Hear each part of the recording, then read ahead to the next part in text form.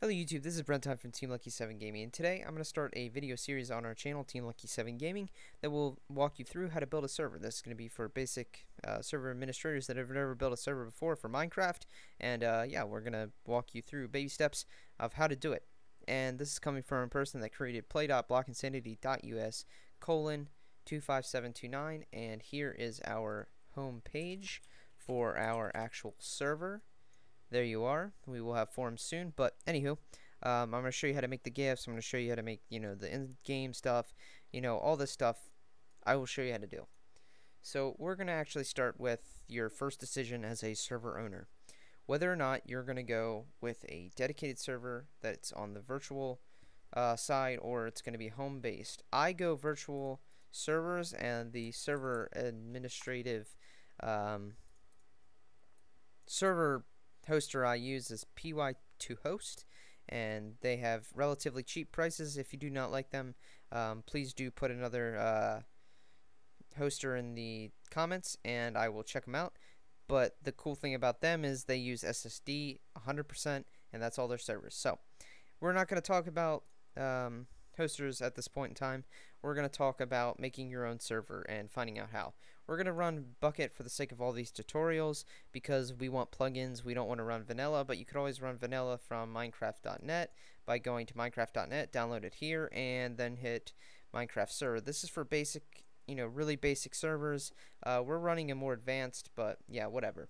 So I'm going to put a link in the description below to Bukkit.org's download page, and all you're going to do is come here, and then you're going to hit the download for 1.6.4 or the latest version that is currently out for you.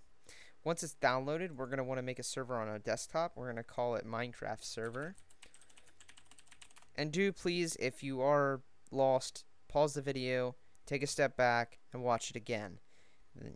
I'm going fast, but that's because I know what I'm doing. Okay, so next we're going to add this to the actual folder. And to save time in the long run, we're actually going to always rename the newest build to Craft Bukkit. And it's already .jar, so you don't need to ever change the .jar thing. Just leave it as Craft Bukkit. This way it's going to make it easier on you, and you'll see why in a couple minutes. So we're going to actually start up this file now so we can start downloading some of the things we need. And if you do want to change the world, it's going to, the main world's going to start as world. If you want to change that, you're going to have to go through the server properties, but we're going to talk about that in a little bit. So now we're going to let this go. I don't know why it's taking so long. Interesting. And if you want to stop the process while it's going, just go in here and hit that. But it should kick me out of Minecraft as well. Stop both the processes, and then we're going to restart it. And there he goes. It downloads everything we need, and yeah. So we're not going to mess with plugins for this episode. We're actually only going to mess with a couple of main things that we actually need. So first we're going to start off by making new text document. We're going to call it run. Doesn't matter how you spell it. I like capitals just because that's me. So from there we're going to edit it. And we're going to go to this website, link in the description below, and from here you're going to find out what kind of system you're using: Windows, Linux, Mac OS X. I'm running Windows, so I need this code right here. I'm going to just give me 1 second to explain what this means. 1024 megabytes is equivalent to 1 gigabyte. If you want to go 2 gigabytes, you need 2048. If you want to ever find out how many gigabytes you need, take 1024 multiplied by the amount of gigabytes. Simple as that. If you've ever been taught that 1000 megabytes equals 1 gigabyte, I don't know who the hell taught it to you, but they were dumb. They have messed you up. Alright, next part. Craftbukkit.jar. That's what we renamed it to. Now you don't need to ever come back in this text document to change that. You might change your megabyte settings, but I would refer to other guides that'll teach you how to do that. For the sake of this tutorial and for the sake of time, I'm not going to do that. Anyways, next you need to save it, and we're going to save it as run.bat. BAT means batch file, which will run in Windows-based systems, and now we can actually just run it, and it should just start running the system. And yes, I am running another server, I believe, currently. I don't know where it is. Actually, it might still be running my, Java thing, whatever. Okay, so now we should be able to run it. Okay, there we go. So now it's running, and now we're creating our spawn. I'm gonna let it do it for now. All right. So now once it's done, we actually aren't done at all. We're actually done a portion, but we can join it now. So if you're making a local server game, just go ahead and make that, and you can pretty much stop the tutorial here by hitting play, going to Minecraft, and give it 1 second. Multiplayer, direct connect, and we're gonna go to local host. And your friends or whatever can go by your IPv4 if they're in your own house. If they're in your house, they can use your IPv4. How do you find your IPv4, you ask? You can either hit the start button, type CMD, or you can hit start R, type run, or sorry, not run, type CMD, hit OK, type ipconfig, oh, I spelled it wrong. Alright, right here, IPv4 192.168.2.4.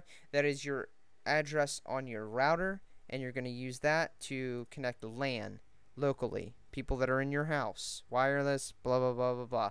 That is how you're going to connect locally. Now you're going to ask, how do I make a server that connects to the internet? Well, my fine sir, next thing you're going to have to do is you're going to have to look at this default gateway. Mine's 192.168.2.1.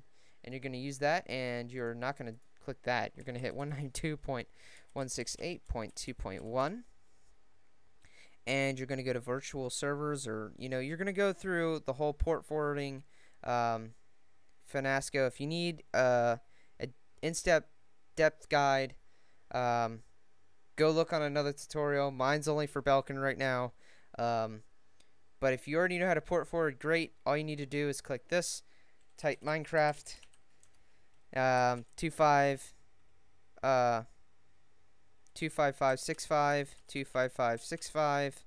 I don't think that really matters. We're 25565 25565. That's the only port we need to make sure it goes through. Hit apply changes, and once that's done, we can actually start doing this. Once that's done, go ahead and type stop on your server. We can close this. We can close our thing or whatever, and now we can go to our server properties, right click, edit with Notepad++, edit with Word, edit with OpenOffice, edit with Notepad. I don't care what you use, just edit with something. And this is where you can actually change the world, but when you change the world in the folder, you need to change it here as well. But the thing we're actually going to be looking at is server IP, which is 192, which is going to be our IPv4, so 192.168.2.4 is mine. Then I'm going to save, and once it's saved, I can then run the server once more, and I can also look up my IP. So what is my IP into Google? I'm not going to show you mine, but I will look up mine. Alright, I've got my IP, and so once that's done, go ahead and pull up your Minecraft once more. Probably should have left mine open. Would have been a better idea on my part, but once you've got your Minecraft open, go ahead and hit play, of course, and get into the actual main menu of Minecraft. And I'm going to make mine a little bit smaller for now, and hit multiplayer, hit direct connect, and type in your IP. I'm going to type mine in over here so you don't obviously see my IP. And you just type it in just as you would as you see it in Google.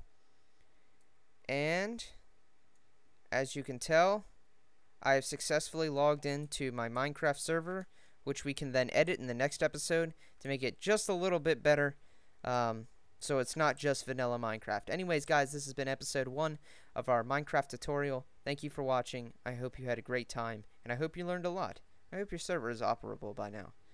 Please click an annotation in the end, at the end of the episode, or right now, to go to the next episode.